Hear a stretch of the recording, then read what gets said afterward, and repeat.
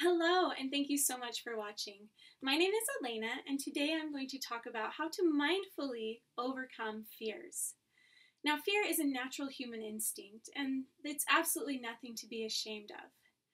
So, a few years ago, I was in a couple of pretty traumatic car accidents and developed a strong fear of driving. And I justified this because I knew that driving was a very dangerous thing to do.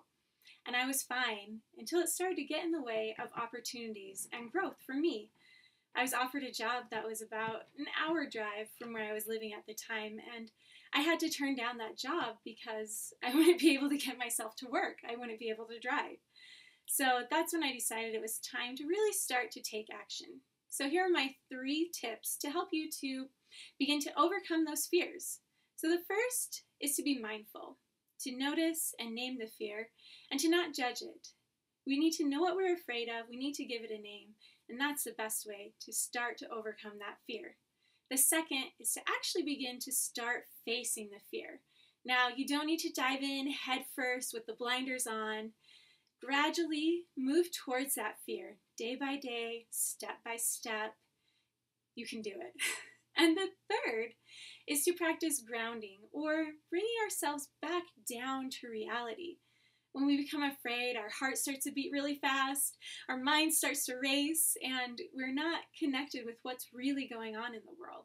So a couple of really good ways to help ground yourself are tactile cues, such as bringing the tips of the finger together, maybe holding them there or rubbing. Also planting the feet firmly into the ground, holding on to anything solid and steady, just knowing that the world is not actually spinning, that you're here and you're good to go. Now, these 3 simple steps will help you to begin to overcome those fears. And as I mentioned earlier, fear is a natural instinct. It's not a flaw in our programming. It's something that we all experience, and it's built into us to help us to stay alive and to thrive in this world. Just don't let those fears begin to hold you back and push you down.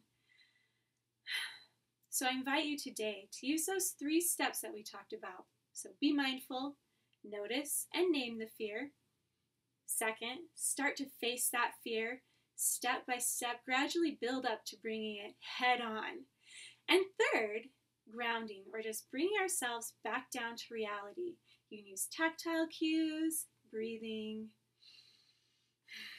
whatever it takes. Now, do yourself the biggest favor that you've ever done and go out and start facing those fears. You can do it.